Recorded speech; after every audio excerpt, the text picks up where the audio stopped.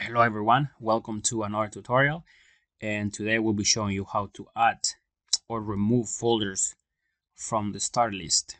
So if we go over here in the corner, you will see that we only have File Explorer and Settings.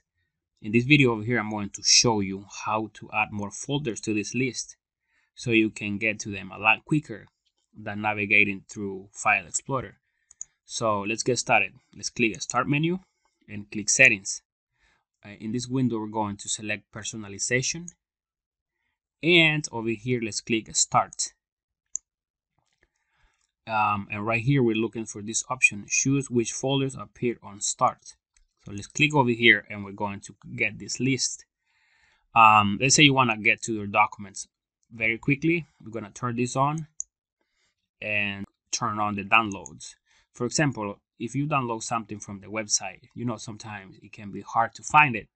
But if you have that option turned on, you can simply go here and you will see the download button right here. So if you click here, it will bring you straight to the download folder, which is very nice. You can get to it a lot quicker. You can also turn on music, pictures, videos, network, or personal folders.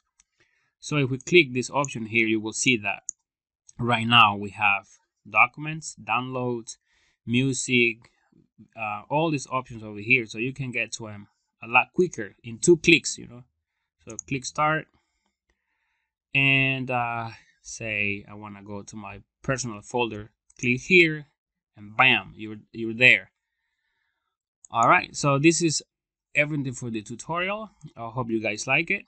If you did, don't forget to give me a like, and if you're not subscribed, make sure you do. Thank you, and I will see you in the next video.